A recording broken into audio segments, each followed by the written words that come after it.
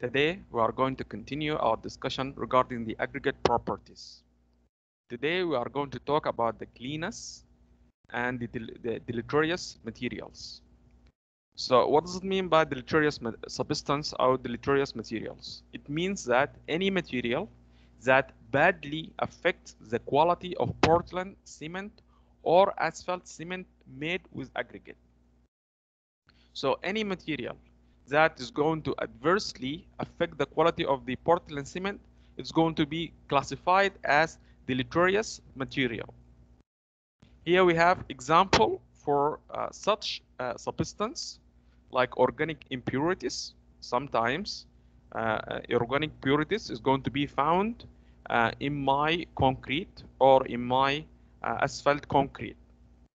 And the problem with organic impurities, they can delay the setting and the hardening of the concrete. And sometimes they may reduce the strength gain. And that is going to cause deterioration. Also, any material that can pass through sieve number 200, which means that I'm going to have fillers, very fine materials. And those kind of materials are going to weaken the bond, and also they may increase water materials requirements. We discussed the idea that the smaller particles we have, the more service we are going to get, right? So if you are going to have very fine materials, that means the water requirement is going to increase as well. Also, sometimes we are going to have low density material like the coal in my aggregate, and that can reduce the durability, and sometimes they may cause pop outs or stains in my concrete or in my asphalt concrete. Also, we may find clay lumps inside my concrete, and that can cause pop out and can reduce the durability and the wear resistance.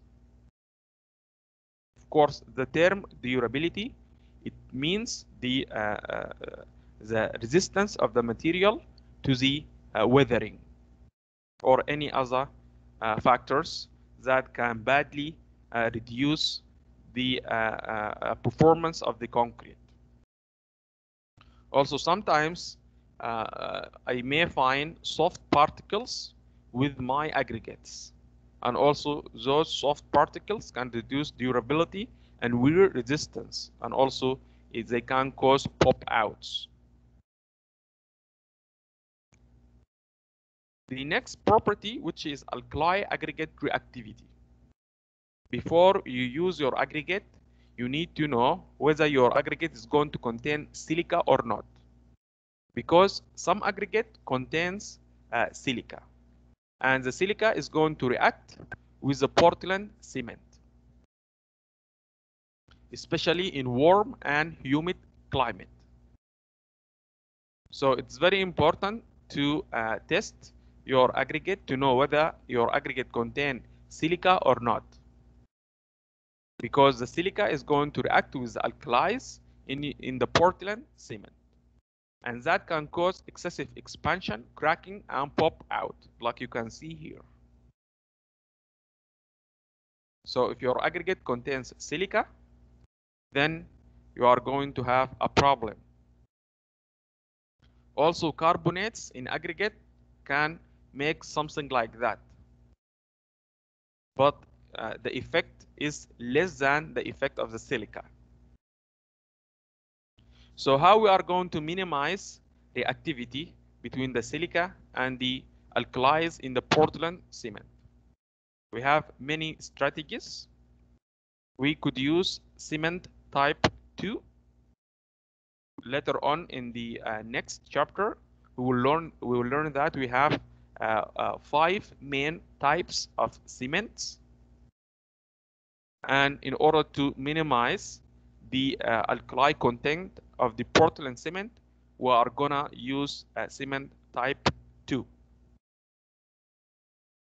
And also here we say that especially in warm and humid climates, So if you are going to keep your concrete as dry as possible, then you are going to reduce that reaction here.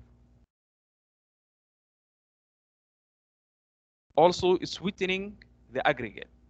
Make your aggregate sweet by add crushed limestone to the aggregate.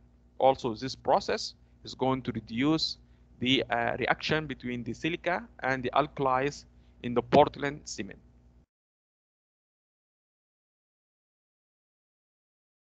So before you use your aggregate, make sure that your aggregate does not contain silica or carbonates. If you don't have any options, you need to use one of these strategies in order to minimize the reactivity between the silica and the alkalis. Also, we have the asphalt affinity. Like you can see here in this figure, all of you see this figure a lot. We have asphalt, concrete, but like you can see here, this layer here is damaged. And that because of the action of the water.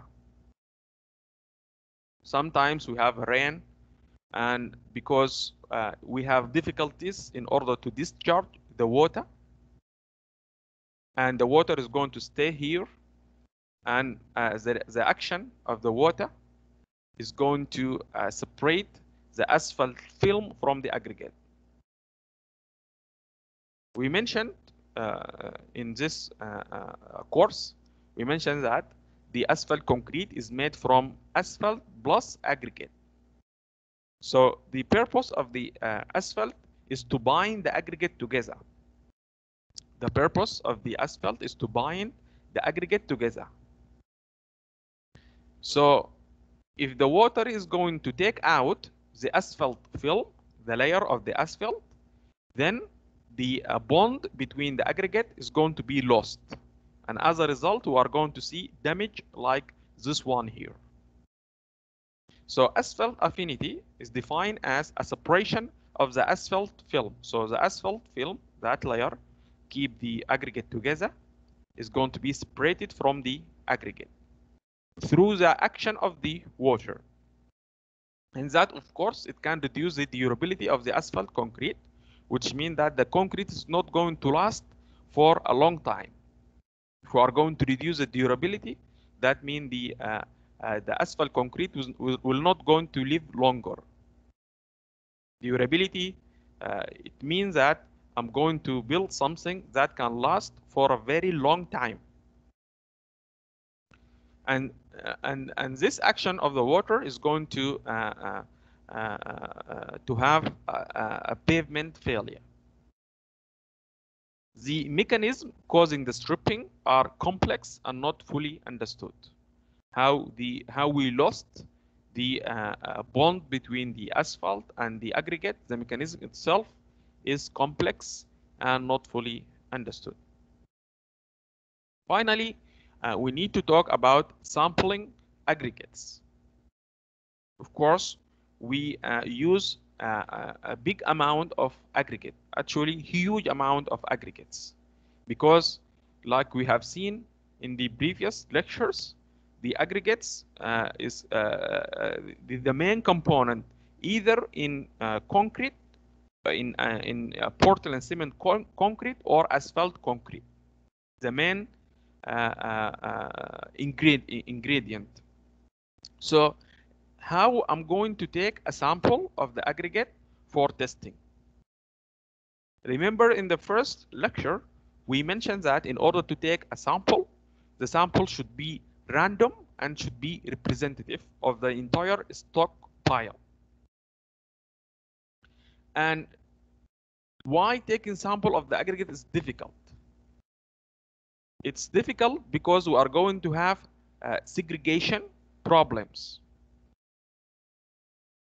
We are going to have segregation problems. So what does it mean by segregation? Segregation, that means we have non-uniform distribution of the coarse and the fine aggregate components. So if I'm going to have huge amount of aggregates, the distribution of the aggregate is not going to be uniform. due to the segregation. And that is why the taken sample from the aggregate should be done with specific steps. You need to take sample from the top of the stockpile, and also you need to take a sample from the middle, and also you need to take a sample from the bottom of the stockpile at several locations around the stockpile diameter. I'm going to do that to make sure that I have uniform distribution of the coarse and the fine aggregate components. So the stockpile is going to look like a mountain. So you need to take a sample from the top, sample from the middle, and the sample from the bottom at different location. By doing that, I'll be able to take a random and representative sample of the entire stockpile. So now I'm going to have a large sample. Let's say that I'm going to have 10 kilogram or 20 kilogram. But like we have learned in the lab, we are going to take only about 2 kilogram representative sample, right? Now I have a bigger sample. So what should I do about it? So I have two ways of doing it. Either to use the sample splitter. I'm going to put the aggregate here, and that device is going to give me identical samples. So here I'm going to have only one sample, but when I put the aggregate here, the device is going to convert the sample into two identical samples. So let's say I have 10 kilogram, then I'm going to have 5 kilogram and another 5 kilogram, because I want to have a sample with low amount. Also, I can use the quartering method. I'm going to place my sample to the ground, and I'm going to use that divider in order to divide the sample into 4 quarters. I'm going to have this quarter, this quarter, this quarter, and that quarter. 4 quarters. So we are going to say that the sample here is identical to the sample there, and it's identical to sample here, and it's also identical to the sample there. So if I'm going to have, let's say, 20 kilogram, then this one is going to be like 5 kilogram, 5 kilogram, 5 kilogram, 5 kilogram. So through the sample splitter or the quartering method, I'll be able to reduce the sample size from larger stock to small sample, from 1 to 5 kilogram sample. So I'm going to stop here regarding the aggregates. We discussed many properties, and the most important one by far is the sieve analysis.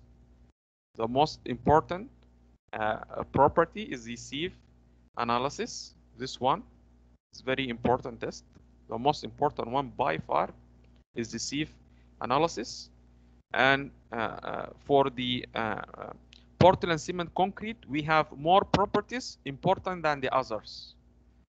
And similarly, regarding the asphalt concrete, also we have more certain properties more important than others. So I need to know why I need the aggregate. Do you need the aggregate in order to produce Portland cement concrete, or you need the aggregate in order to produce asphalt concrete?